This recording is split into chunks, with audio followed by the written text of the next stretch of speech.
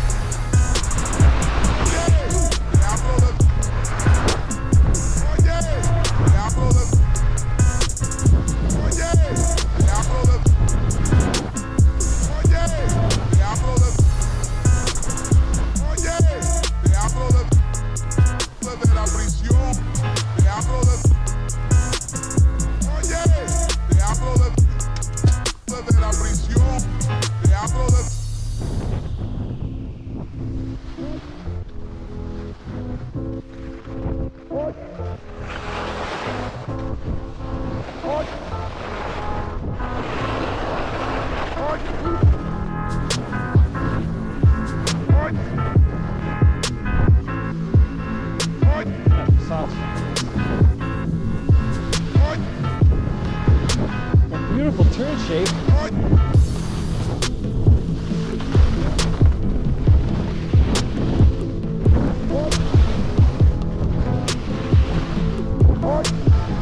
Woo!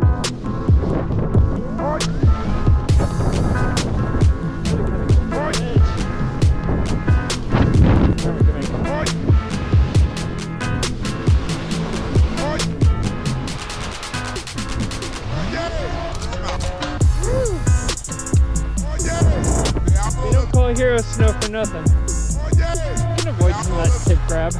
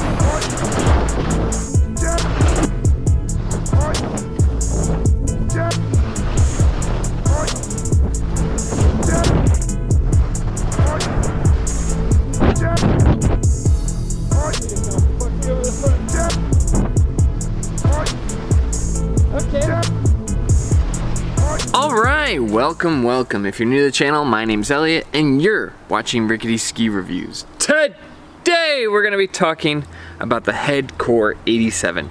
Now, this ski was provided to me by Head Skis. I'm not paid by Head, I'm not associated with Head. I really have no skin in the game whether or not you buy these skis. I'm just here to tell you my honest opinion about these skis. So, without further ado, let's just jump right into it. Now, these are a very unique ski. They are ultra light, coming in at 1,610 grams per ski. They're classified as an all-mountain ski, but they're definitely on the narrow end of an all-mountain ski at 87 millimeters width underfoot. This ski I skied today was in the 177 length. Hardly any camber, very healthy splay with pretty aggressively wide tips and a little bit of tail splay. This 177 has a 16-meter turn radius, which is very aggressive. These skis have a Karuba poplar blend of wood in the core with graphene and a multi-layer carbon sandwich cap construction.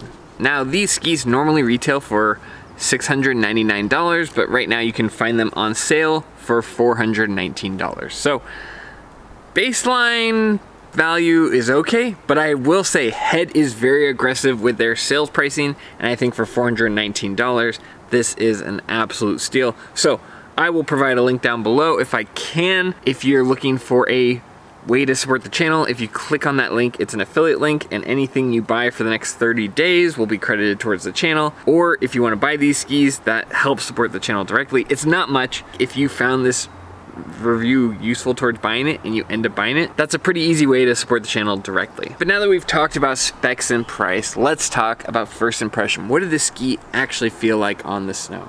And honestly, the first impression with this is that I think this is a carving ski in disguise. It's kind of under that all mountain, you know, head core line, but it really doesn't have a lot in common with some of the wider widths like the Head Core 105. This is first and foremost a springy, very reactionary carving ski. It's just very, very responsive. It's very quick to turn. It doesn't take a lot of boot pressure before it starts a turn. It's not very long, like edge to edge time, having that narrower width. This is a very, very aggressive carving ski. If you're somebody who wants quick carving and responsive edge to edge kind of turn style, this ski is phenomenal.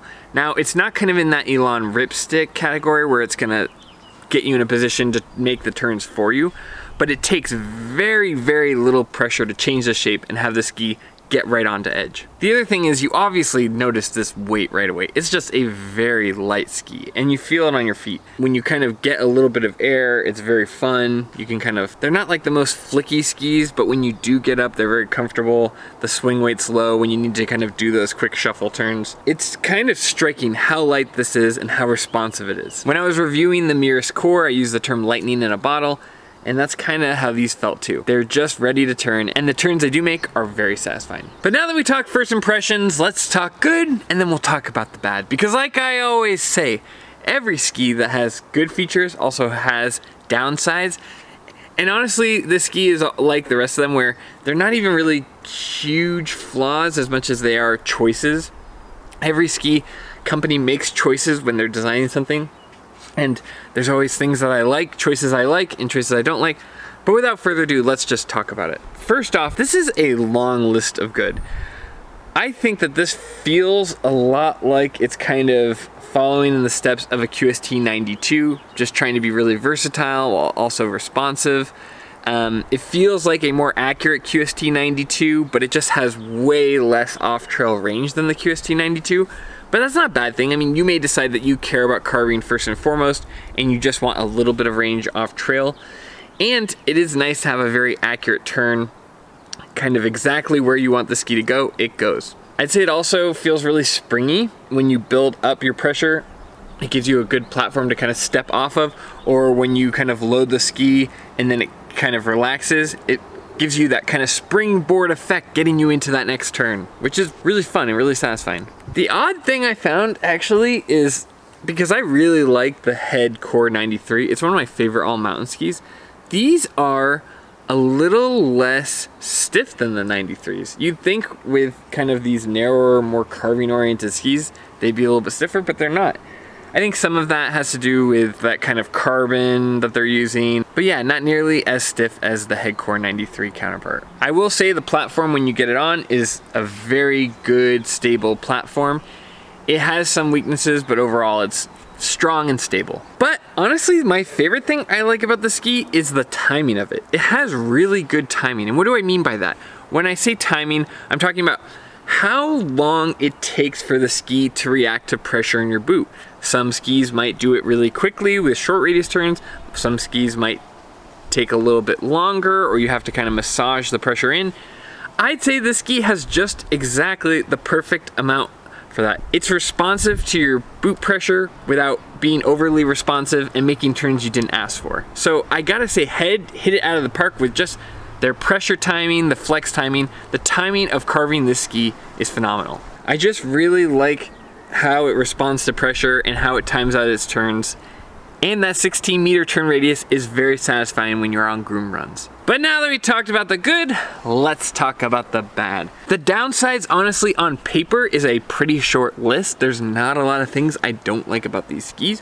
But I will say, if you look at it, it's in categories that are really important to me. So there's two main downfalls of this ski. A minor one and a major one. The first minor one is that these wider tips tend to really get hung up on sticky snow. Now that is seasonal and that might even be regional depending on where you are, but I will say these wider core tips that kind of give you a little bit of added flotation or kind of that nice turn shape, they can work against you, similar to the Atomic Horizon Tech. It can really grab onto sticky snow. Now, there's no perfect cure for sticky snow, but just wanted you to know, because these skis are so light and because the tips are so wide, they can really aggressively grab onto sticky snow and struggle, especially if you're a larger person like me. I'm 6'1", 230 pounds, so take that for what it's worth, but I found that these tips really grabbed on the sticky snow, and when it got like that, I had to be really careful on how I kind of took these through sticky snow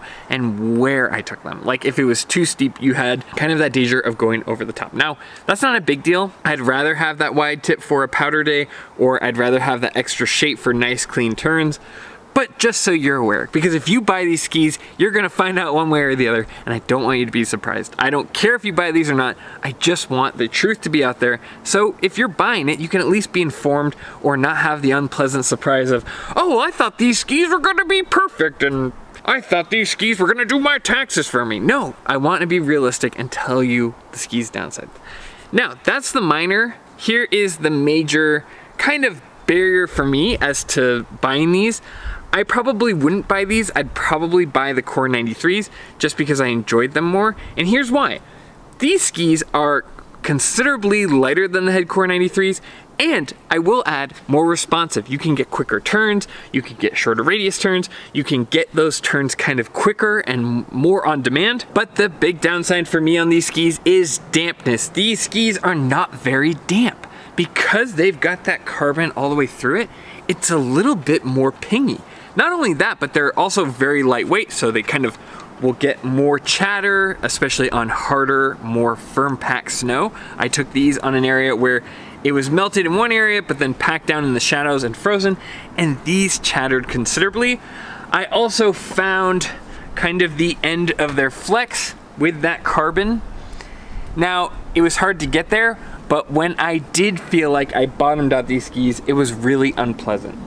And when I got into firmer snow, that chatter, that pigginess from the carbon was really unpleasant. Now, I don't hate all carbon skis. In fact, some of my favorite skis, like the Atomic Vantages in the past, were partially carbon, but when a ski gets this light and uses this much carbon, it can be really unpleasant, where some of those previous skis had a better balance of it. Maybe they only used it in part of the tips in a mesh, or maybe they used it in stringers like the Elon Ripstick. This ski uses so much carbon that when you max it out and get it on hard snow, you really feel every bit of vibration, and they tend to not be very damp. And for those of you who have skied on a lot of carbon skis, you know exactly what I'm talking about. It's a very distinct feeling where it just doesn't kind of even out the way that wood or Titanol does. Now, that's specific to me. I think if you look at the bigger picture of what the ski's doing for lighter skiers, or for people who are looking for just a more responsive ski and don't need it to be at the top end of its flex all the time, you may not even notice that. So I think for a lot of people, you could highly recommend this, and I think what this ski is able to do with off-trail performance, with versatility, with responsive turns, this ski is phenomenal. Zach skied on these as well, and he loves skiing on these. This was one of his favorite skis he skied on all year, and I can see why. He's a lighter guy, he wants a really responsive turn, he's getting really huge edge angles, and he's not kind of like, you know, as heavy as I am and making those big open radius turns. So I think that, you know, despite maybe something I don't like about the ski, I can see why a broader audience would really enjoy it. But just so you know, I like the Head Core 93 because it's a little bit damper and it has a little bit more of a top end with pressure, which I kind of like. But I think that this Head Core 87, you gotta be honest, it is a much more responsive ski than the 93, and definitely more than the 99, etc. So I think that this is an awesome ski. I think it's really fun. Like I said, it feels a lot like a more accurate QST 92. The value on this thing is tremendous. It's really a beautiful turn and nice, snappy, responsive turns. But if you're somebody who likes to make those big open radius turns and really wants to press into the ski as much as you can, maybe consider a Core 93 versus this ski, because this ski wants quick, responsive turns And if you dive too deep into the ski's flex, you will find its limit. Or if you're somebody on the East Coast, I would consider the Headcore 93 over this, just because you do get a lot more chatter. And because these skis are so light, they're not very damp. On the East Coast, I'm not sure you need a ski this light. Maybe you do, you know, I speak kind of broadly when I talk about the East Coast. Maybe you're just on kind of corduroy, blue squares, or green circles. But the mountain I grew up skiing at in Northeast Vermont, that chatter would be a little much for these. They really don't have a lot in the way of dampness, but they're training that out for responsiveness and lightness, which I think is a choice. Overall, I think this ski is a very safe bet for somebody who wants a responsive turn, for somebody whose priority is carving, for somebody who likes quick and really, really easy to initiate turns with still a lot of good stability and giving you all of your energy back out of the turn. I know that people kind of talk about the QST 92 being a safe bet, but I honestly think that that ski is more oriented for the off-trail performance. It's like 60% off-trail, 40% on-trail. And I think if you are looking for like an 80% on-trail and 20% off-trail, and you don't have to worry too much about really hard-packed snow, this ski is a very easy recommendation. It's a great value, great performance. I really think this is a nice ski, and I would have no issue recommending it to most people. If you're a pretty heavy person and you care about dampness, this is not that ski. There are plenty of other skis that do dampness a lot better. The new Nordic Enforcer, the 2025 version, or the Stokely Storm Riders, things like that do a much better job. But for responsiveness, this ski is hard to beat. So for me, I'm giving it a 9.2 out of 10. I thought it was tremendous. I really enjoyed skiing it. Zach also echoed that same sentiment. Thank you so much for watching this. Thank you, Head, for sending me these skis. Not every company is willing to do that. But more than anything, thank you everyone here watching. I really appreciate you guys being here, taking the time out of your day to watch my videos. It always means a lot to me that you guys take the time to watch this, and I hope you found it helpful. If you did, please click the link below if you want to buy it, or if you're interested in purchasing it in the next month. That helps my channel out tremendously. But more than anything, just thanks for being here. And as always, I'll see you in the next one. See ya.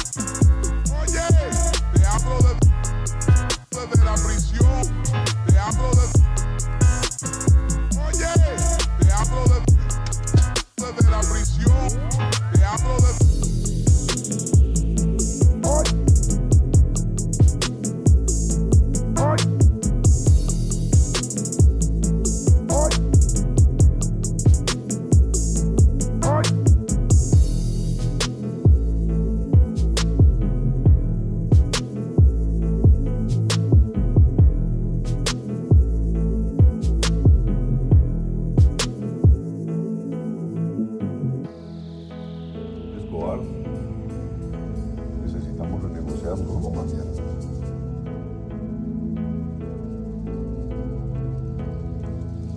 Coma, mierda.